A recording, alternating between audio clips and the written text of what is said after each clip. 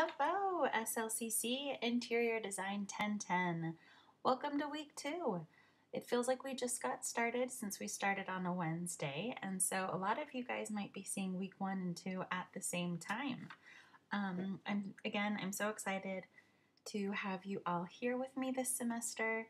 Before you know it, we will be talking about week 16, which is our last week. So go ahead and keep up the good work. I love that a lot of you guys jumped on the assignments the first day that they were posted. Whether it's the first day, the last day, it doesn't matter. Just make sure you stay on top of it. I really want to see all of you guys be successful in this class. So let's talk about how to be successful this week in week 2, elements and principles. I'm going to go ahead and skip through our modules, and I'm going to show you what Module 2 is made up of this week.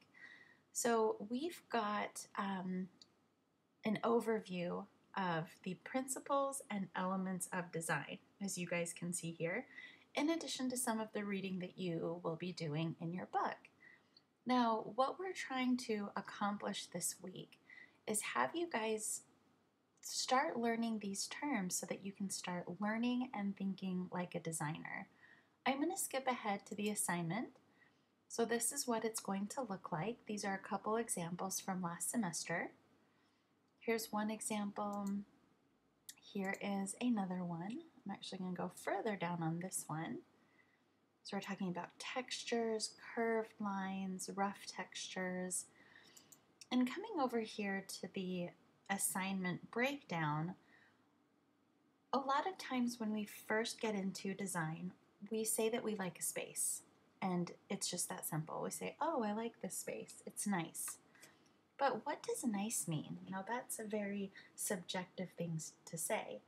But once you start learning things like scale, proportion, different types of balance, rhythms, and then different elements, vertical lines, horizontal lines, even the textures, then you can really start expressing why you like a space, what makes it strong, what could be improved about it.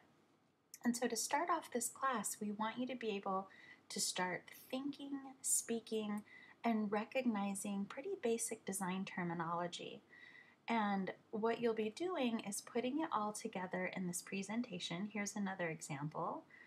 And you will be creating a slide for each one of these right here. So we have them relisted. A couple things that I wanted to make sure you remember. First, make sure you do each one of these slides. When you're done, please turn it in as a PDF, as these students have done here. Pardon me. I think I made my coffee too strong. I'm really buzzing right now.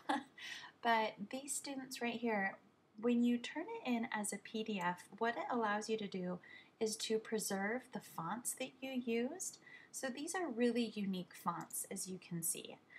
And if they hadn't saved it as a PDF, it would come through really plain, it would lose a lot of its formatting, and honestly, it would just look a little bit awkward. Part of the points that you get is that you made an effort on your presentation, and so I'll be looking for that.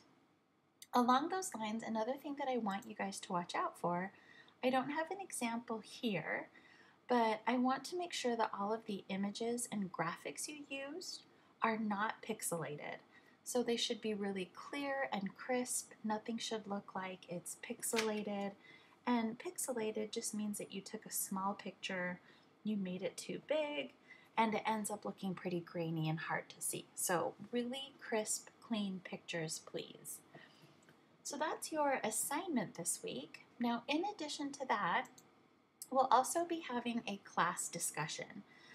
When we have discussions, it doesn't mean that we just come on and comment, but rather we engage with our peers. So you'll see that there's kind of a two-portion part to this assignment. First, by Thursday night, I want you to post a comment. Just take a look at this image and give us some feedback on why this room is working, what isn't working, and then before the end of the week, by Sunday night, respond to another student's comment. That really makes it a discussion, not just that you're kind of walking into a room and yelling something and walking away, but again, you're really being part of a discussion. So don't forget to post your comment early in the week before Thursday, and then also come back later in the week and make sure you respond to somebody as well. And last but not least, we'll also have some questions. So there's no time limit on this. You can look up the answers. So it's really not a big deal that I'm showing this to you. But just remember, once you start it, you have to finish it. A couple people had some trouble this week where they started a quiz, they got a phone call, or their internet went out, so they weren't able to finish the quiz. So please make sure that you're able to finish this before the time runs out. Sorry, not before the time runs out, but before you actually submit it. And you can see right now, I've had this page open for 10 minutes, 22 seconds. I can keep this open until next week if I wanted to. So take your time. We really want to make sure that you know the answers because it's important information and relevant to the field. All right, last announcement for this week, I've got some extra credit for you. There is a summer barbecue coming up on August 28th at Sugar House Park. And this is hosted by IIDA, Intermountain Chapter. And IIDA stands for the International Interior Design Association. And now that I'm saying that out loud, I'm so sorry if I get that wrong. I should have looked that up before I started the video. I'm 6 minutes in. I'm not going to start it over.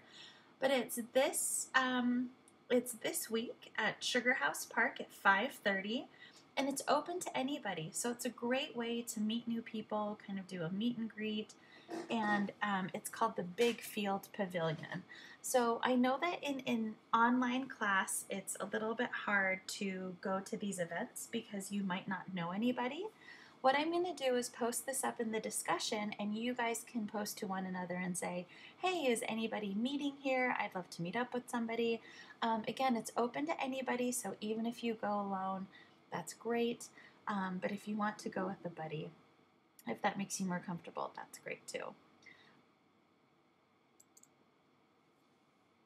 All right, one other extra credit opportunity that I thought up as I was talking about the IIDA one is this kind of a tailgate party. It's over at the Workspace Elements showroom, and actually 3 or 4 of our graduates work there, so I'd strongly encourage you guys to go. It's a great way to not just meet people in the industry, but people who have gone through the program. And that's Thursday, the 29th of August from 11 to 1. And I mean, come on guys, free food. It doesn't even matter if you're into football, but because you are going into this profession, I think it'd be really fun for you guys to go out and meet some people. So again, I will put both of these on our class discussions page. You guys can try to find a way to connect with one another, meet with people. I know there's a couple nurses in this class.